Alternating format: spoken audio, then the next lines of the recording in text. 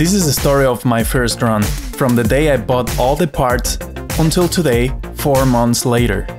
We're going to talk about how to make improvements and recommendations for all the beginners like me.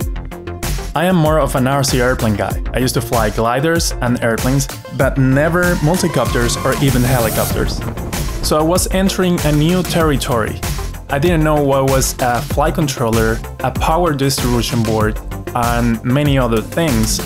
I had an idea of what was the purpose of each component, but I never had to use a flight controller in any of my gliders, for example, or a power distribution board, because in an airplane you connect the battery straight to the ESC and the motor. This is not a tutorial. This video is intended to share my story, to show you that it's possible to build and fly a drone and learn how to fly it properly in a couple of months. So stick with me and I'll show you a bunch of cool stuff.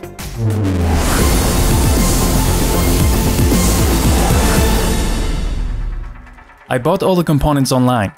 There are many stores that you can use to buy these things. I prefer Hobby King, but there is also Banggood, GearBest, or many other local stores in your country.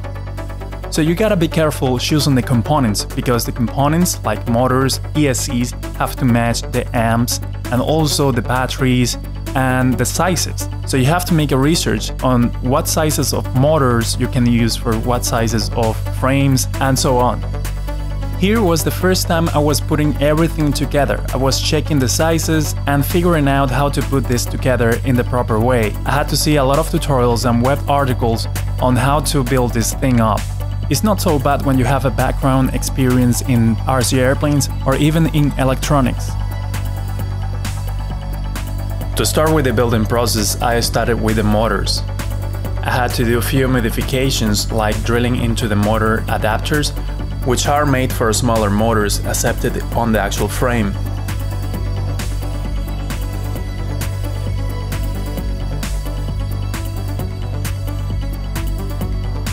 It is the easy part. Now it's time to start with the electronics. So the first thing I had to do was to connect everything to the power distribution board. These cables are not plug and play, so I had to solder everything. Soldering is one of the skills you have to learn.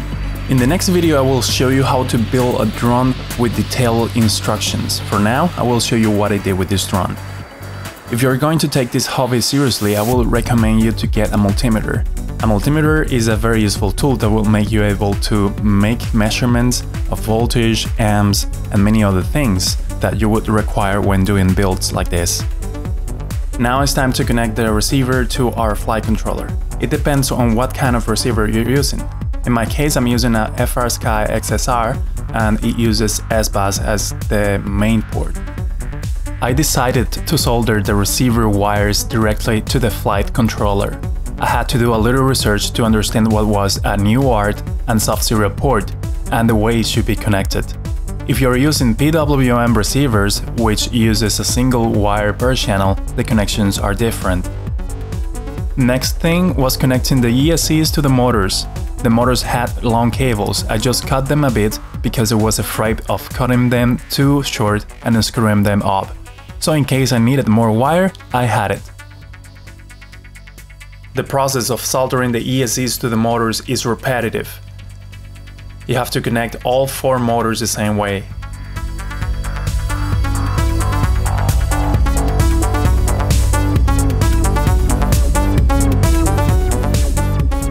The first time I used masking tape in case I needed to modify something, I could take it off and put it again.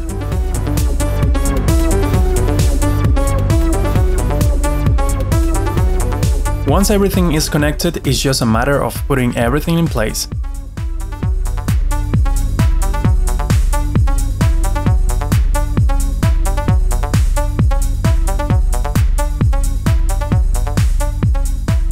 Verify for the last time all the solder joints and connections to avoid any short circuits in the moment you connect the battery.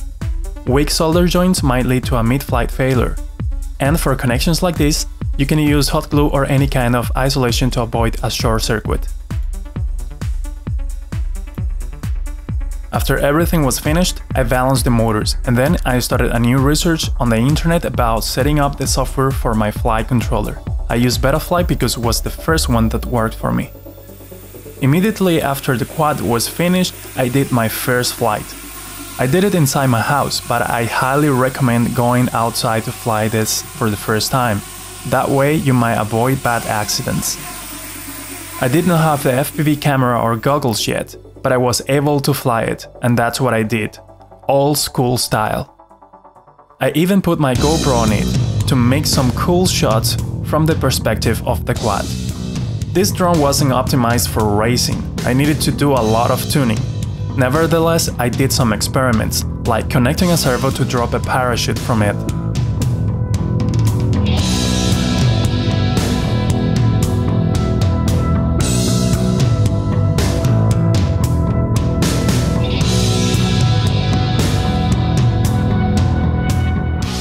To fly the quad without the FPV camera, I was always using the angle or horizon mode, which stabilizes the craft automatically. The manual mode is the one used in racings.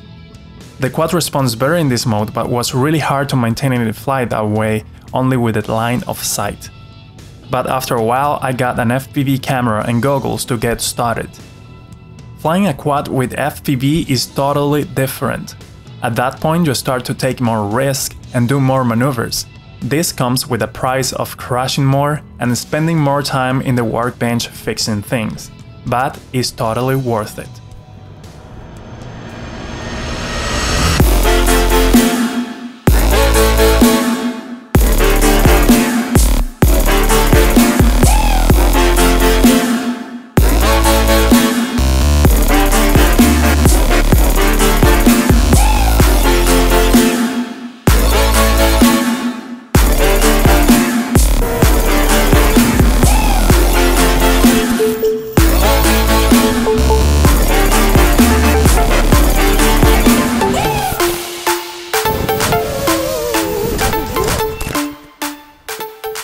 Then I bought new batteries according to the size of my drone. The ones I was using were too heavy.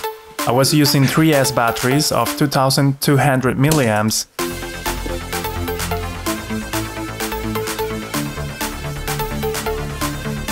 I also did an upgrade to the connections and got rid of extra wires, saving 10 grams just doing that.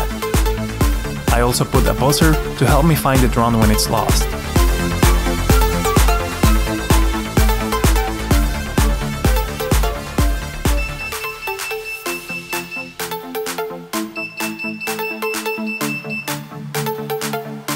Pid tuning is something else I was trying to make my quad more stable and responsive. One day I crashed the drone too hard in the ground and one of the legs broke. I repaired it with fiberglass, but it happened again 2 days later with another leg. Turns out that the material this frame is made of is really weak for racing. That's why I would recommend you buying a carbon fiber frame right away the first time. I did some trimming after realizing that the extra parts of this frame were useless, so now it's more compact and lighter. I also changed the motors for some more powerful ones, but very cheap, and new ESCs that can handle the power. For now, I'll keep flying and practicing new techniques, and after all this time, about 4 months, I've learned a lot. And now I have the knowledge every beginner should have about drones.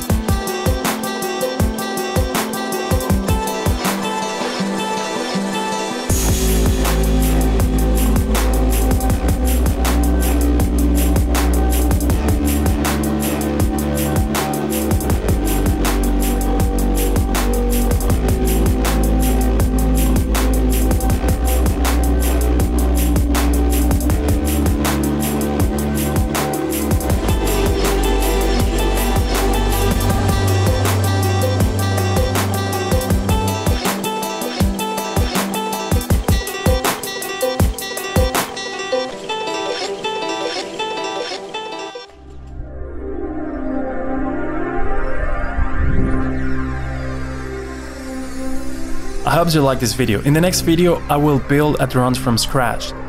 I'll see you in the next project.